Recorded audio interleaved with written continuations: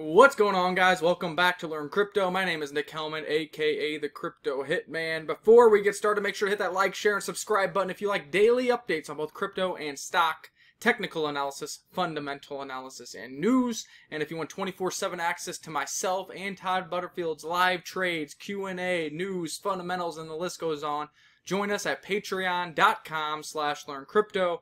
$1 a day can keep the bankers away. What is this video going to be talking about? It's going to be talking about the green bars on Bitcoin, what is causing them, and if it is valid. Yes, this will be talking about the Grayscale winning their lawsuit against the SEC. As you can see here, all the previous trades on Bitcoin all the way up. Yes, we've been bullish. Yes, we've been taking profits. And yes, we've been buying back. Now, we did sell for a 1% gainer before the big waterfall effect. Bitcoin sat here at 26,000 as expected. We thought we were going to get another dip, so we didn't re-enter. Instead, we have this green bar.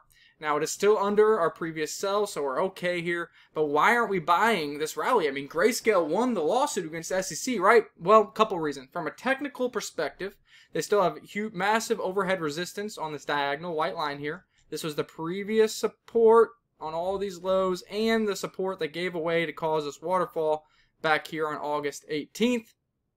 So this will be heavy resistance. Also, we do see this yellow line. This is the 200 moving average on the 4-hour chart. You can see it ran right into that, and it has given up a couple $100 off of that low, or off of that wick there. So that's also overhead resistance. We look at the RSI. It is the most oversold it has been since this level here. What was this? This was nearly the top before we rolled over. It is just as almost as overbought as over here. That is a bearish thing as well. Now, why did the chart do this? It is because of this news right, where are you? Here. Grayscale won their lawsuit against the SEC. They were trying to become a Bitcoin, convert GBTC into a Bitcoin spot ETF. SEC said no. They opened up a lawsuit, and the court said, wait a second, let's review this. We, as the court, agree the denial of Grayscale's proposal was arbitrary because the commission failed to explain its different treatment of similar products. We therefore grant Grayscale's petition and vacate the SEC's order. Holy cow! The first Bitcoin spot ETF is here in the United States. Wait a second.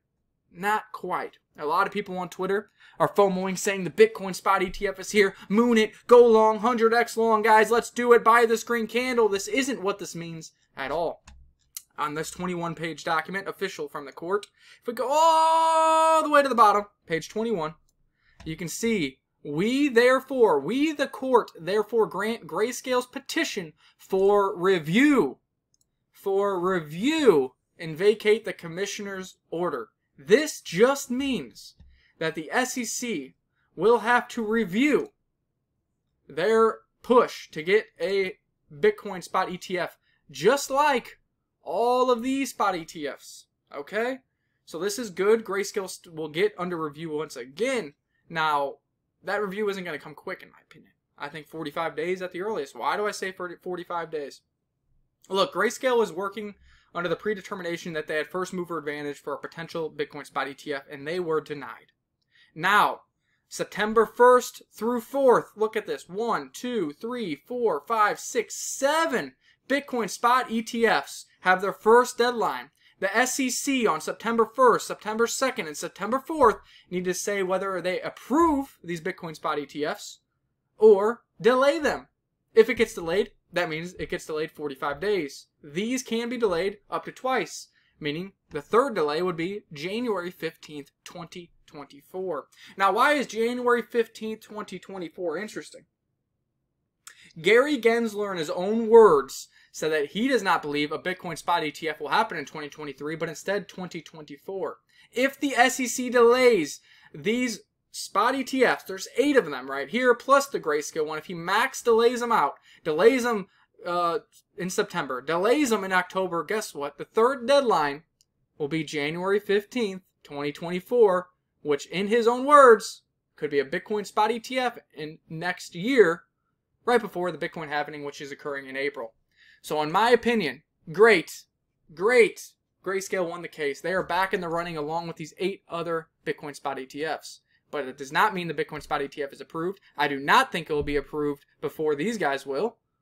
And I do not think any of these ETFs are going to get approved. Not on September 1st, not BlackRock on September 2nd, and not Valkyrie on September 4th.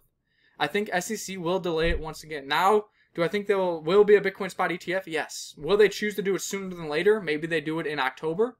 Potentially.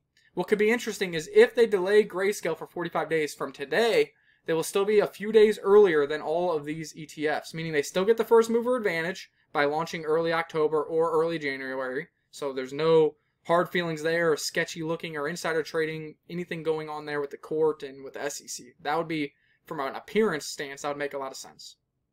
Also, Gary Gensler said Bitcoin spot ETF in 2024. If they max deadline these out, they delay these the first one, they delay these the second one, we get it in January, mid-January. Grayscale could be, January 12th, and all the rest could be the 14th, the 15th, the 17th. Gary Gensler's own words. Bitcoin spot ETF does get approved. They just delayed it as much as they could. It's inevitable, and it's coming. So in my opinion, this Bitcoin chart, I think this is an overzealous rally. If these Bitcoin spot ETFs don't get approved in 2 days, in 3 days, and in 4 days from now, what do you think happens to this rally? This opens the eyes of everybody that the Grayscale one was not an ETF approval. Just that they get their ETF proposal reviewed. All 7 of the other Bitcoin spot ETFs that are on the line for September 1st through 4th get denied. Well, I should say delayed 45 days at least. What happens?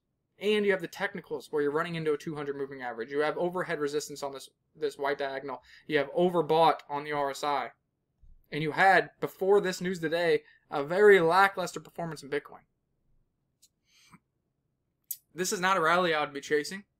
We might get a buy signal on it, but I think there'll be some kind of consolidation. Now, the way that this continues and says, hey, Nick, this is an ABC that completed, and we're going to $35,000, potentially $45,000, would be that Grayscale is quickly granted Bitcoin spot ETF on September 1st through 4th.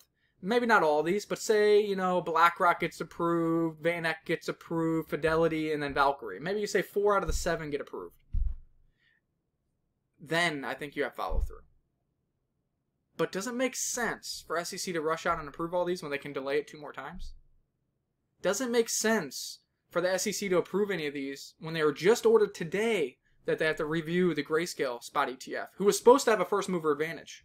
So if you approve any of these, these next couple days, then Grayscale's sitting here waiting. How's that going to look? I just don't think it's coming. I'm going to be the pessimist when it comes to this ETF, and not even a pessimist because I think a Bitcoin spot ETF is inevitable. But if SEC has time to push it off, why won't they? When do government agencies ever move quickly for the people? Never. I could be wrong. We could be left on the sidelines. We sold still, 4% higher than what the price is now. But the technicals are showing me a lot of resistance, overbought, and I don't think the government is going to be speeding along just for the little guy. Let's make them all money to approve this Bitcoin spot ETF when they can delay it all the way until January 15th. So I think have some patience here. Have some reason. September 1st through 4th is going to be pivotal for what happens here on the charts. But my camp is we continue to wait. My camp is we continue to wait on Bitcoin, on Litecoin, on Ethereum, on BNB, on Solana, on MicroStrategy, and on Riot. All cryptos and stocks we sold around these levels. And, of course, we bought back Coinbase, and we also sold that.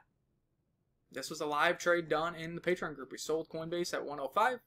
We bought it back down here at below 76, and we sold it on the rally today at 84.60. So that's my opinion. Don't get overzealous. If you want full access to myself and Todd, join patreon.com/learncrypto. If you think I'm wrong, if you think I'm dumb, leave it in the comment sections. I like to hear it. I want to hear all your opinions on why do you think the SEC will approve any of these and leave Grayscale hanging. Leave them waiting, even though they just won the court case. I'll see you guys later. Like, share, subscribe. Peace.